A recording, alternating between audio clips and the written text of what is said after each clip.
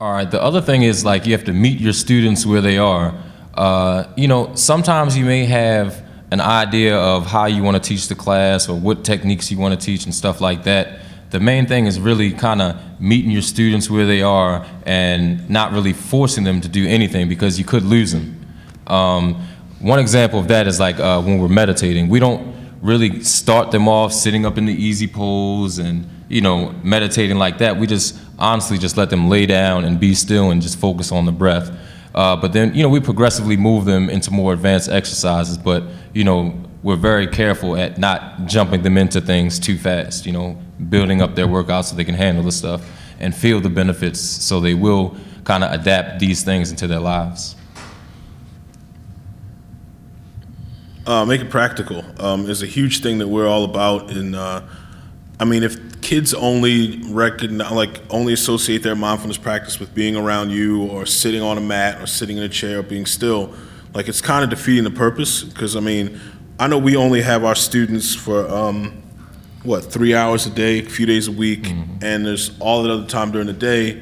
There's the weekends, and they're in some really kind of crazy situations in their lives. So we're all about teaching them to incorporate these practices into their lives, and not just, I'm going to meditate and that's the end of it, but really, really like embody the mindfulness practice, embody compassion, embody love, embody the being present.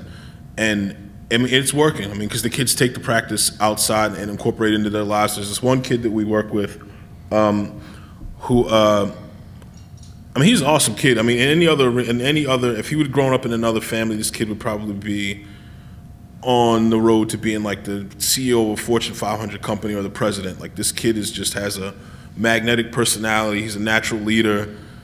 He's smart. He's a sharp kid, and he just has it. Like, he's one of those kids, like, when no matter what room he walks in, he takes over the room. He just has that type of personality and that type of energy.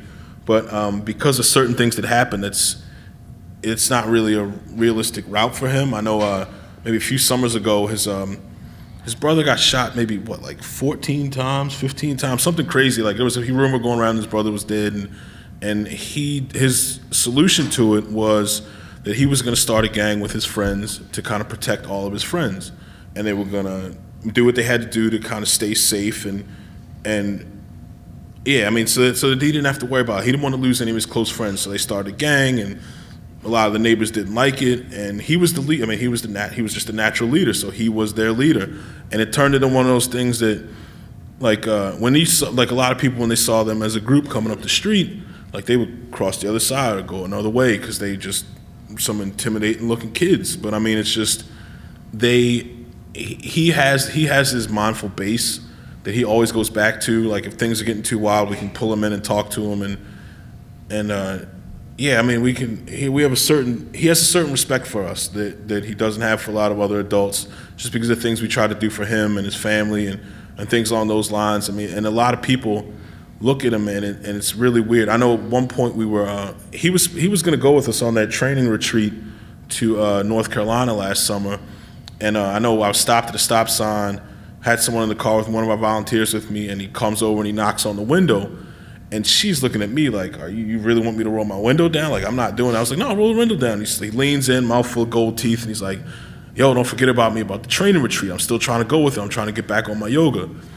So like, all right, and she's looking, and she's totally confused by this, because I mean, this kid doesn't look like someone that would be talking about mindfulness and yoga and a training retreat and wanting to teach people and help people, but that's just the base that he has, and helping him kind of incorporate those skills into his life is definitely, I don't know, you can see it in him. Like, he's in a lot of rough situations, but you can see that base in him, and you can see him kind of, there's a lot of situations in our neighborhood that could have gone a lot different. If he didn't have that base, there were a lot of situations in our neighborhood that could have been a lot more violent and could have escalated a lot more, but he has that base and can kind of, I mean, they're not going to question him just because of his personality, his leadership, and all those other things. So it's just, it's good that he has that base and he can incorporate it into every aspect of his life.